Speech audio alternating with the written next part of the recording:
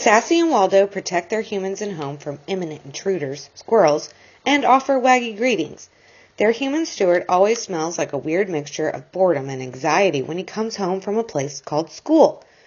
After realizing school is either a horrifying torture factory or a nice place to take comfy naps, Sassy and Waldo are determined to save Stuart from this place called school.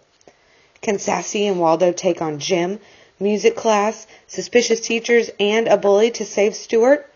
Read Two Dogs in a Trench Coat by Julie Falacco and illustrated by Colin Jack to find out.